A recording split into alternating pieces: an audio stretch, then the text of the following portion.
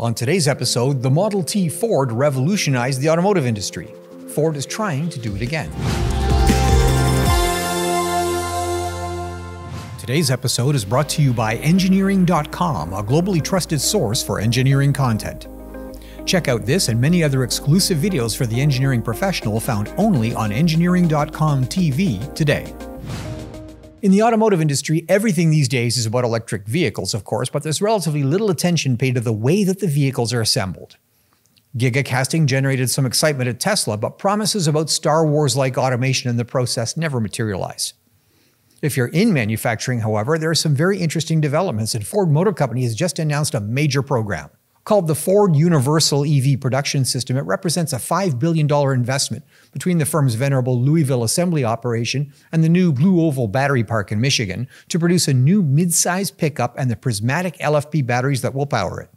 The product goal is ambitious, a mid-sized, four-door electric pickup with a starting MSRP of $30,000, but the more significant part of the announcement may be the way the vehicles will be assembled.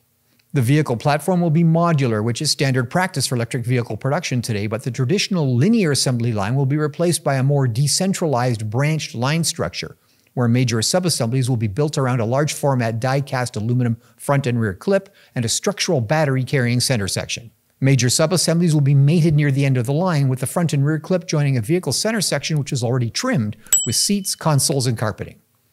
Smaller parts and subassemblies will be kitted, and the kits will include power tools and scanning devices. The system is flexible and is designed to reduce twisting, reaching, and bending for workers on the line.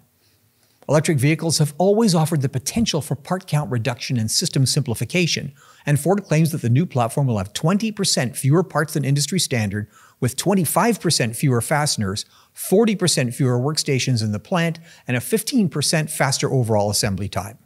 Compared to Ford's first-generation electric vehicles, the wiring harness itself will be 4,000 feet shorter and 10 kilos lighter. Ford is comparing this project to the company's original Model T, which most historians regard as the true birth of moving assembly line mass production. If it works and can be adapted to other assembly operations, the result could be profitable, affordably priced vehicles that are domestically manufactured. Production is scheduled to begin in 2027. But will anyone notice? It's hard to say, but the automotive industry is notoriously product-focused rather than process-focused, and the stock markets appear to have barely reacted to the announcement, despite the potential for significantly improved volume and profitability. Wall Street may not be paying attention, but we are, and we'll check in periodically to see how Ford's better idea progresses. Well, that's it for today's episode of End of the Line, brought to you by engineering.com.